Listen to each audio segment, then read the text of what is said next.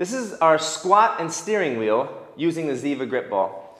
We go to a squatted position here, and then we're just going to rotate the ZIVA grip ball in a clockwise and counterclockwise motion. So we're squatted down, we reach forward to a position that's comfortable for you, and then we're just going to rotate the ball. This is just going to help the shoulder blades get some movement, so that way we're not so tight up there. And also going to get a significant amount of work in the hips as they shift back and forth. If somebody can't stay in that squatted position, or if you can't, you can always squat down, reach, rotate, and then stand back up. That way that squatted position won't be so taxing on the hip.